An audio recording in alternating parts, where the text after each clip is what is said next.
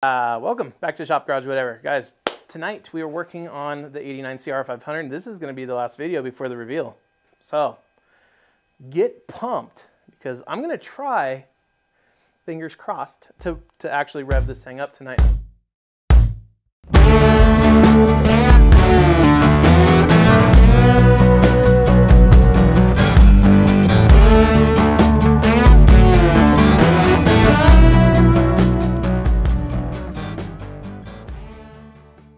Obviously, it's Monday right now for me, but it's Tuesday for you, or whatever day you're watching this. But either way, it's Monday for me, which means I missed my upload. So I just went live like a little bit ago because it's Monday. Did a little 12-minute live video just telling you guys what to look forward to on this thing. So now that you're here, welcome. If I haven't gotten your subscription already, I hope to earn that tonight because here on the channel, guys, we do a lot of 500 things. It's kind of our thing to do 500 things. Sure, it's not my only thing, and it's not the only channel on the internet that does 500 things, but it's my thing. It's one of my things. It's definitely one of my things. I got a lot of 500s, and I like to ride them. I like to build them to look freaking sweet, and most of the time I just sit and stare at them, but there is times that I like to ride them as well. If you're anything like me and you like to build dirt bikes or even just like 500s, this is a channel for you. So make sure you like and subscribe on this one as we get cracking in to the CR500. So this is a 1989. If you guys are just watching this video for the first time, give you a little bit of backstory. So this is, again, a 1989 CR500 that we picked up for 600 bucks here locally on the Craigslist. Now, when we got it, the previous owner believed it had stator issues, and he was kind of right. One of the wires was broken to the stator. I resoldered that thing because that's a phonetic way you say that. And then we threw it back together and it ran. So I was blown away. However, the engine, after running this bike at the Big Bore Addicts Sand Mountain 23 race, it was severely underpowered in comparison with the other 500s that we were going up the hill against. So I was like, okay, it's time to break this thing down, give it the proper restoration it deserves. And obviously, we're halfway done. We just got to start assembling things, you know what I mean? So guys, I'm in a chipper mood because we got some really cool stuff to be putting on this bike tonight, and one of the things just showed up today, and I'm super excited because it just kind of worked out. But anyways, we're going to get building on the rear shock right now. We got this thing done in that sniper gray color, and it looks stellar. Back on the bench behind me. Way to be there, bench. Back on the bench behind me,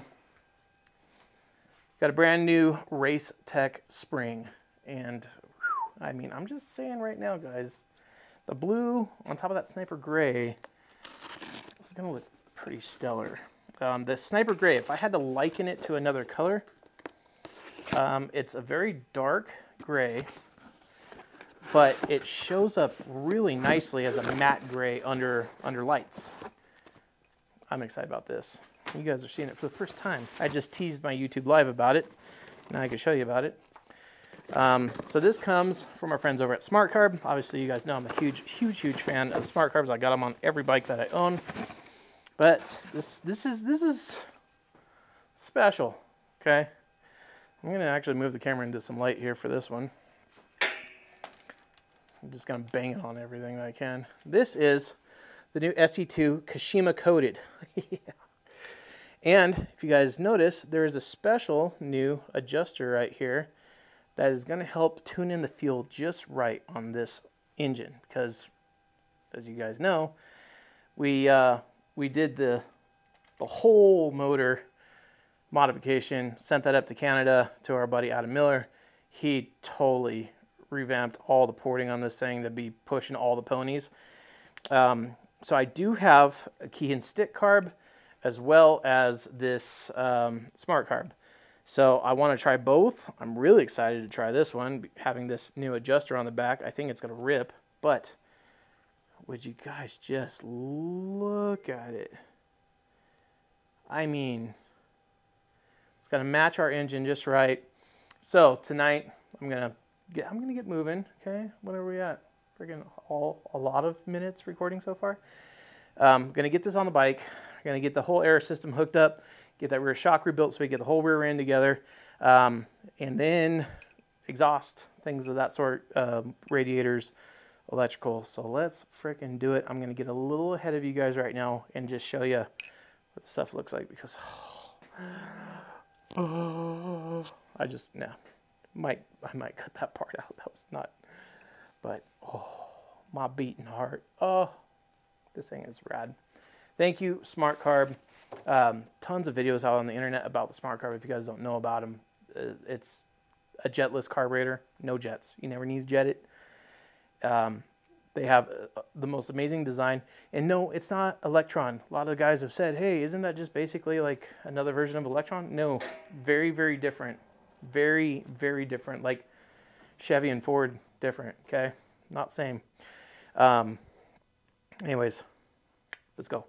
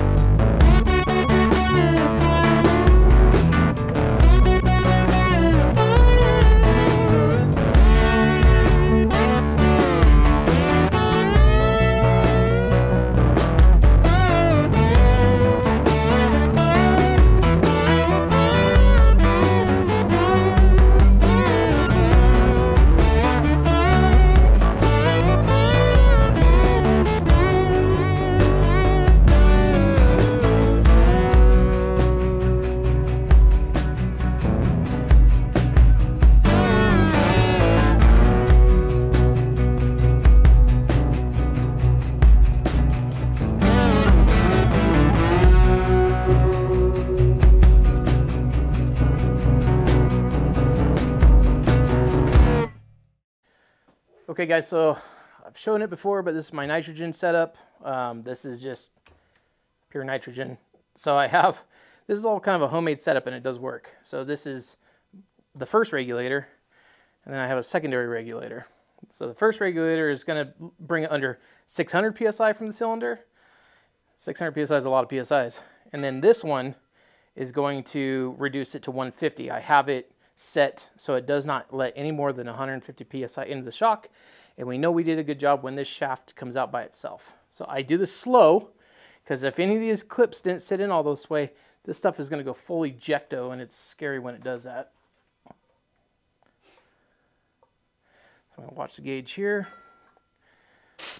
So there's a bleed. So we're about at 100.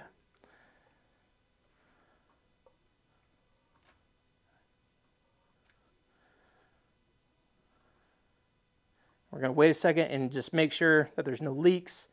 One thing I can do is spray some simple green or some degreaser around here, see if I got any bubbles, but because I have this active gauge on here and it's holding strong at 150 PSI. So this is a zero loss chuck. So what we do is we unscrew this, and what it does is it slowly releases a valve stem and it decompresses the line. So it just let all the pressure out of the line, but we did not let any pressure out of here, because if you use, like, say, a press-on valve, whenever you let off, you know that sound? That's letting out pressure. So we use a zero loss adapter on here so we don't lose any of the pressure that's inside this bladder now, which is at 150 PSI. That's a lot of PSI. We go back and we do this, nice and smooth too. Pops right back up. She's ready to go. Ready to put on the spring. Get the spring on it, and we'll get this in the bike, and then air box, electrical, cooling, fuel lines, cables, exhaust. Got a lot to do. Let's do it.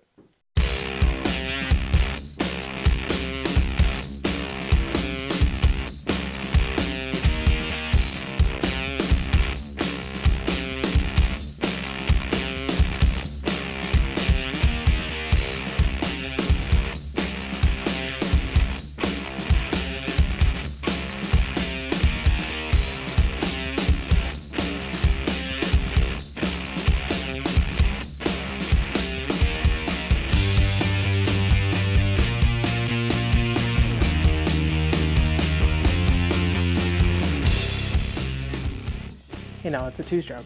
It's easy, right? Yeah, no.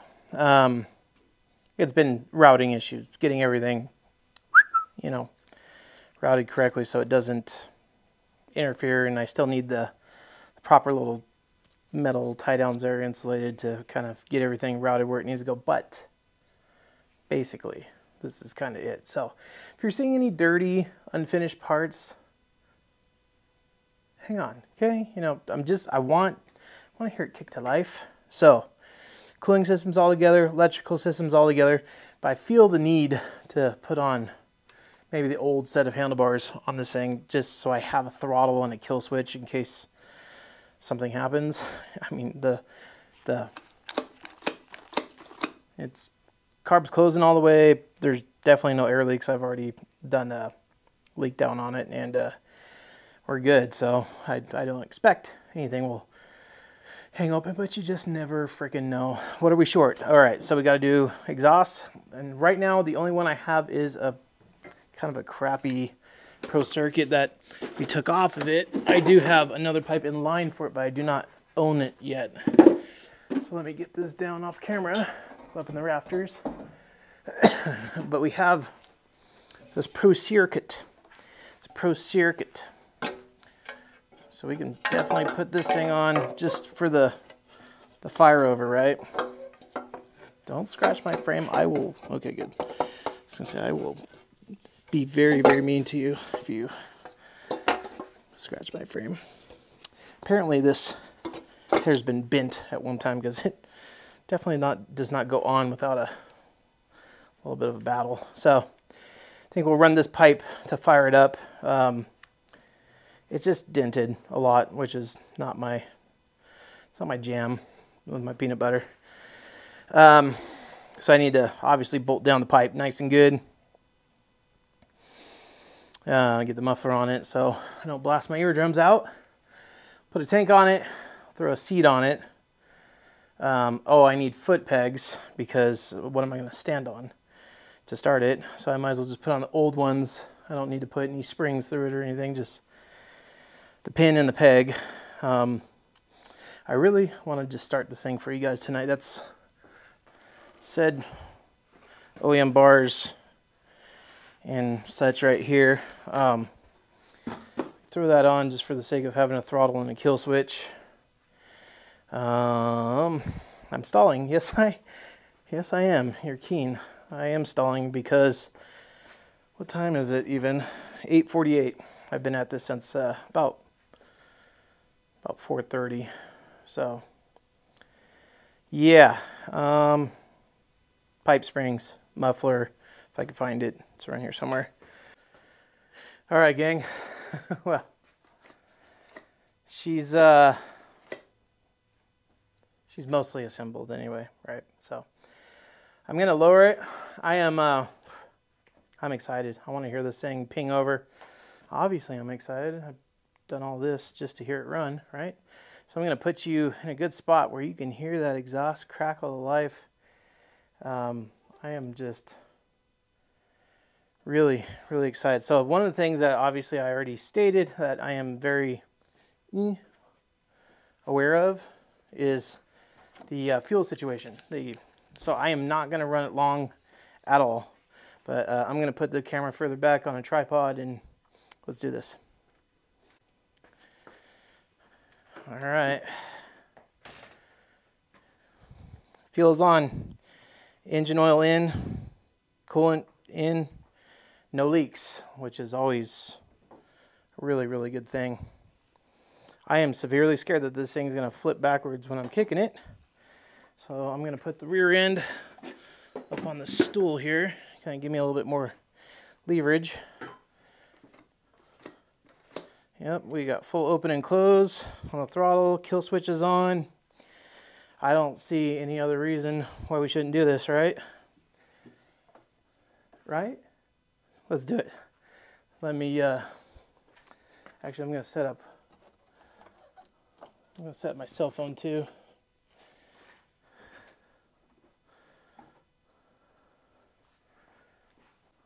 On, first fire on the Honda CR500, Malar engine, wish me luck. I'm gonna try this in regular kind of like hiking boots.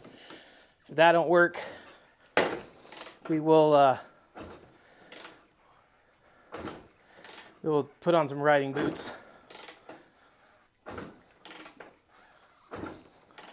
Doing some priming kicks. Holy mackerel.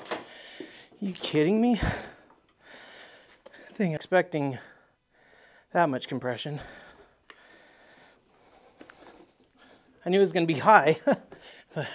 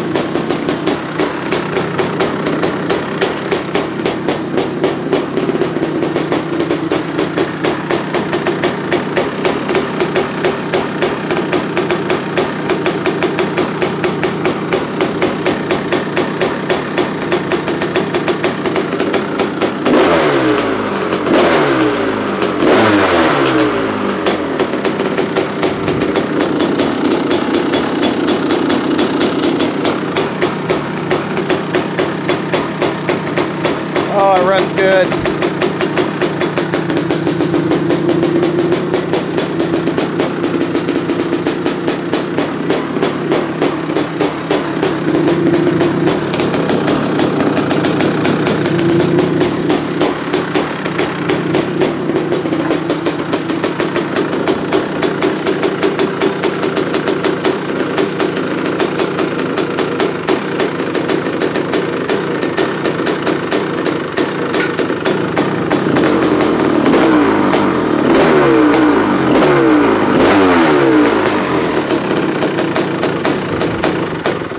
Yeah, baby.